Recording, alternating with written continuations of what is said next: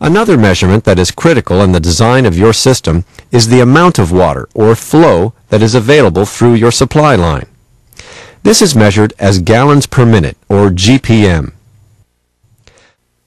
While we're here, let's determine the water capacity or flow for your property. Place the measurable 5-gallon bucket under the faucet. The plan is to determine exactly how many seconds it takes to fill the bucket up to the 5-gallon mark. So, when ready, quickly open the faucet all the way and note the seconds it takes for the water level to reach the mark. We need a reading in gallons per minute, or GPM, so you'll need to do some math.